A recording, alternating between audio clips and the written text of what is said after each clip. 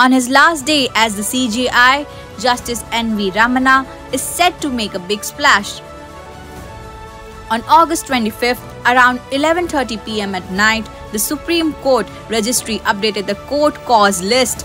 As a parting gift, CJI decided to deliver 5 high-profile case verdicts. The Apex Court, for the first time, live-streamed the proceedings of the ceremonial bench in Ramana's court and his farewell speech. Here's all you need to know about the 48th CJI.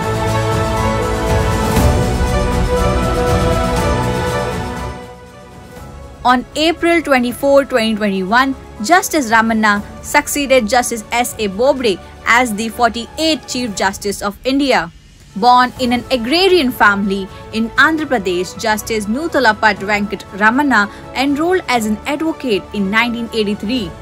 In 2000, he became a permanent judge of the Andhra Pradesh High Court.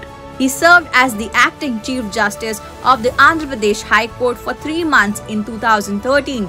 The same year, he was elevated as the Chief Justice of the Delhi High Court, and in 2014, he became a judge at the Supreme Court. During his 8-year term, he was a part of 657 benches and delivered 174 judgments.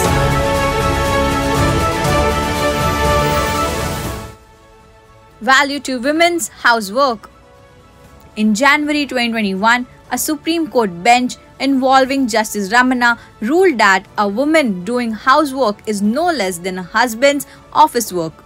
Justice Ramana has said that the housewife need to be paid on the basis of services rendered by them in the house. Internet shutdown in Kashmir.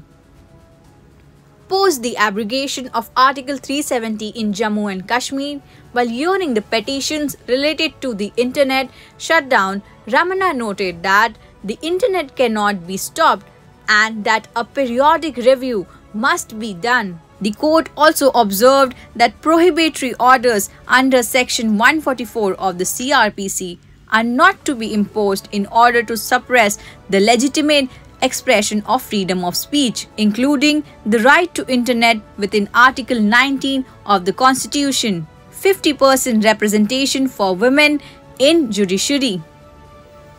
While addressing women advocates of the Supreme Court, Justice Ramana called for 50% representation for the women in judiciary and supported the demand for similar measures in law colleges across the country.